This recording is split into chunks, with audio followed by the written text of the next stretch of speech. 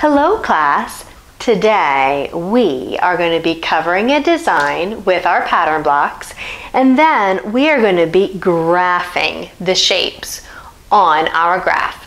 We're going to have some fun covering a design today. I am going to use a rhombus and a trapezoid right here. And I'm looking at this shape and it looks like a square to me. I think I might see if I can do a balanced pattern where it's the same kind of on each side. I think I'm going to put a hexagon right there in the middle. I think now this looks like a funny man with blue eyes and a big nose and a crazy mustache. My design needs some triangles. I'm going to add some triangles right there. Maybe I'll put some trapezoids here. I have a little space here in the middle. It looks like it would be just the right size for a rhombus, but I think instead I am going to fill that space with triangles. Now you can do your design any way that you want to. I've covered my design, and now I am going to sort all of those blocks. I'm going to put them into piles of shapes that are alike. I have 1, 2, 3, 4 trapezoids, and I have 1, 2, 3, 4 triangles. I have 2 rhombus. Oh, here's 2 more rhombus. They're just a different kind. I have 2 squares, and I have 1 hexagon. I am going to put all of these items on my graph. I have 1, 2, 3, 4, 5, 6 shapes, so I think I'm going to have to turn mine around like this. How many trapezoids do I have? 1, 2, 3, 4. There were 4 trapezoids. How many triangles? 1, 2, 3, 4.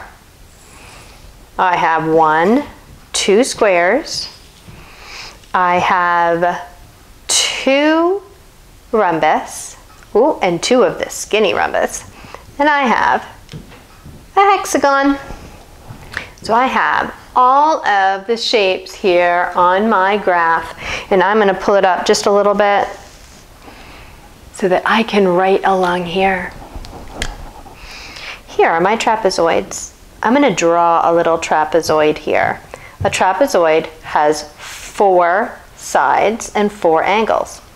How many trapezoids are on my chart? 1, 2, 3, 4. Next, I have my triangles. Triangles have 3 sides, 1, 2, 3, and 3 angles. I have 4, 1, 2, 3, 4 triangles. How many squares do I have? Yes, you're right. I have 2, so I'm going to write down 2. And then next comes rhombus, and I'm going to draw my rhombus. There's 2 sides, 1, 2, 3, 4. How many do I have? 2. And this one is super, super skinny.